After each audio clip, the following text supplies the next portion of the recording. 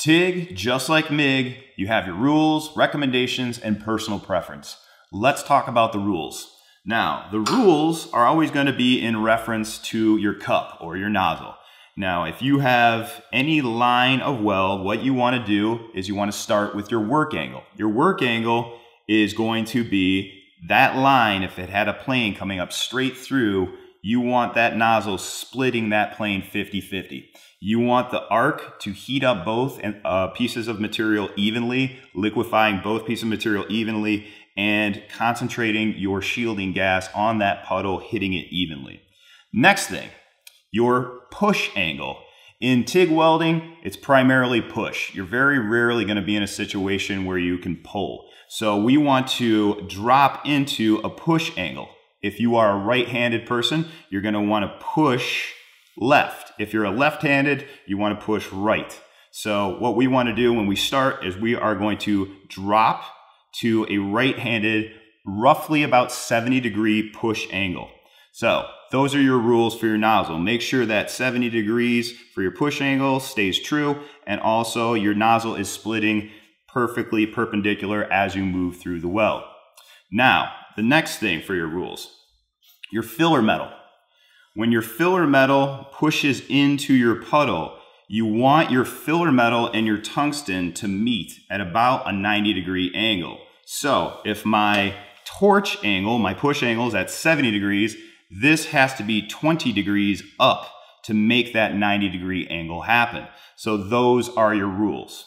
Now, recommendations. Recommendation is always comfort. You always want to be comfortable when you are welding. So if you're sitting at a table, which you normally will be doing when you're doing TIG, you want to have a comfortable chair. Your position of your chair, the height of the chair has to meet your leg length or your comfort zone to reach your pedal, so you can depress the pedal and stay comfortable while you are welding.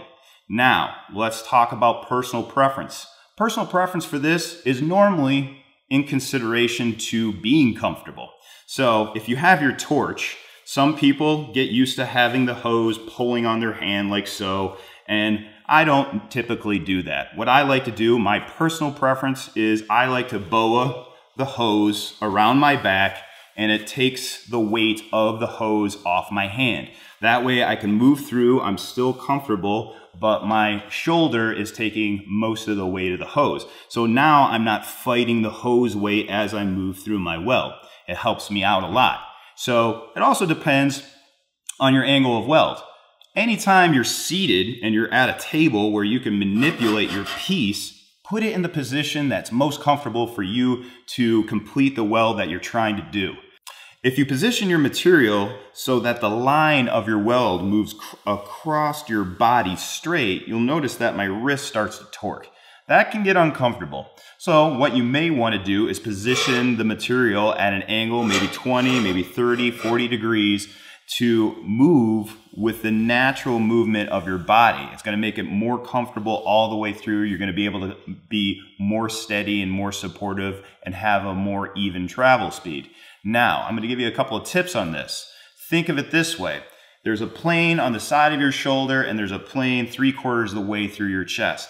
That right there, from the shoulder 3/4 of the way through your chest, that's the area you want to weld in. That's where you want to position the material. If I go too far over, you can see that I'm leaning over, and then I get out of position as I move through. Same thing with 3/4 of the way through. If I go too far past a certain point, I have to lean into the weld, which might compromise my rules a little bit. So you just want to make sure that the material is set up mostly for comfort so you can move all the way through the weld comfortably. So those are the rules, recommendations, and personal preferences.